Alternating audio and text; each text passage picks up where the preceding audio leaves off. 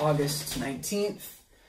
August 20th is the due date when we're expecting the newest arrival to the Mulgrew crew.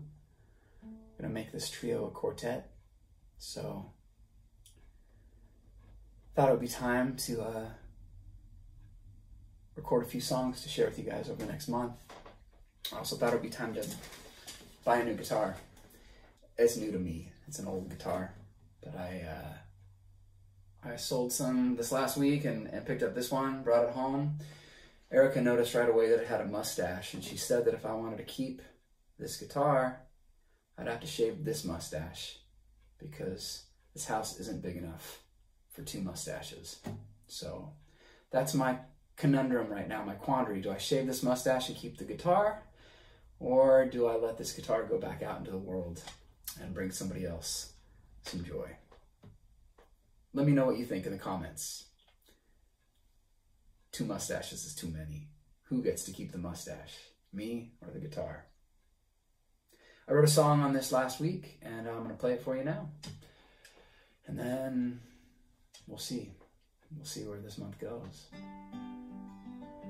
I got a pretty good idea. I think I remember what it's like.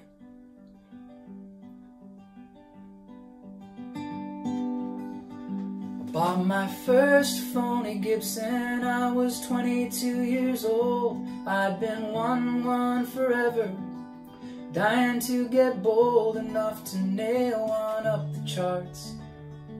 Start that again, huh? Bought my first phony Gibson, I was 42 years old. I'd been one forever, dying to get bold enough to nail one up the charts.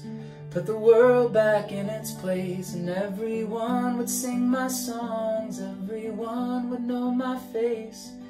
I should have seen it sooner. Carrying around that weight is like trying to get it perfect. If it's perfect, you're too late. Carry on a little longer, tell yourself you're getting stronger, but you're just getting good at waiting around. Looking back, we married early, though the reasons were all wrong. We had spent 10 years together, and 10 years seemed way too long to just be hanging around your hometown with your old high school flame. Still, we never merged accounts, and she never took my name. I took the money from our wedding, and I bought my first PA. I spent nights out on my own, anywhere they let me play. And I drove miles for little money, drove miles for their own sake. And I never thought too hard about the heart I might be breaking. I should have seen it coming. Carrying around that weight is like trying to get it perfect. If it's perfect, you're too late. Carry on a little longer, tell yourself you're getting stronger, but you're just getting good at waiting around.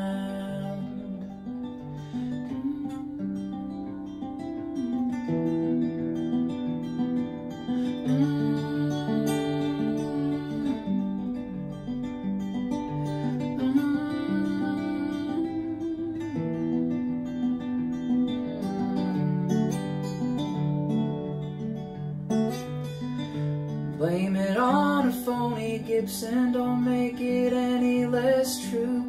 If it's weighing on your heart, if it's something you should do, go and shout it from the mountains. Go and cut any last cord. Wasted time is just another luxury you can't afford. And I've learned to see it coming. Carrying around that weight is like trying to get it perfect.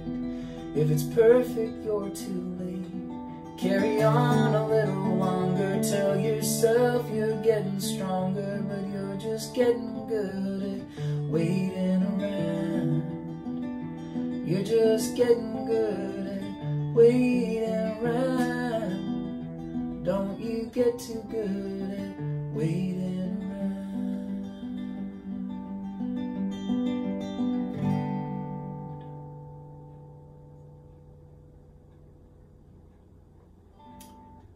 Take care, guys. Be well. Leave a comment. We'll see you soon, okay?